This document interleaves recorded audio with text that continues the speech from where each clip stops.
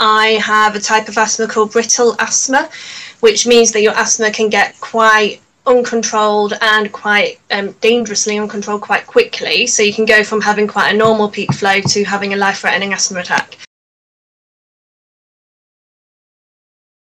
Before I had the smart peak flow, I didn't really have any idea of, I suppose, how to control my asthma or when to seek that medical support if I needed to seek that medical support.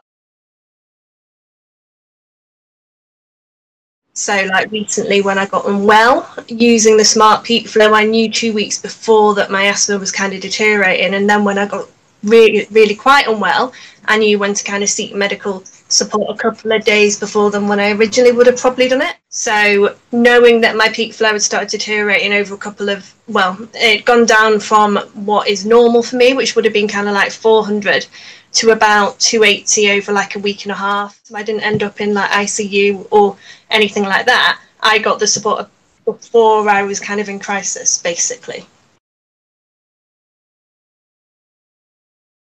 So it's really easy to use. It's just a small device that you can plug into your phone. You have to normally on that original device write down what your peak flow is and chart it yourself, which can be quite tedious. Whereas using the smart peak flow, it's really good because it maps it for you, so you know consistently what you should be getting.